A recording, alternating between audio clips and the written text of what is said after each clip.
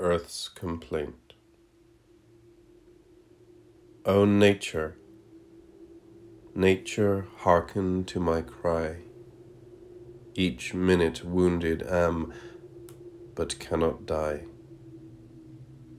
My children, which I from my womb did bear, do dig my sides, and all my bowels tear. They plow deep furrows in my very face. From torment I have neither time nor place.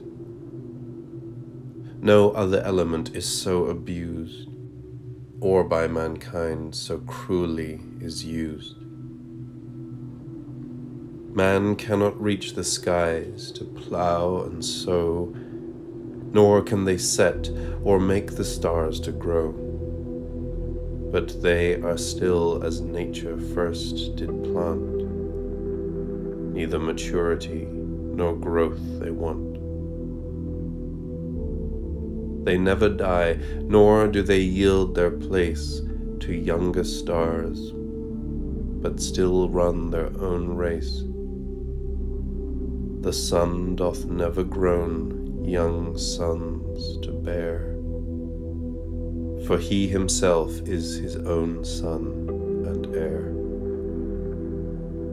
He in the center sits just like a king. Round him the planets are as in a ring. The largest orbs over his head turn slow, and underneath the swiftest planets go. Each several planet several measures take, and with their motions they sweet music make. Thus all the planets round about him move, and he returns them light for their kind love.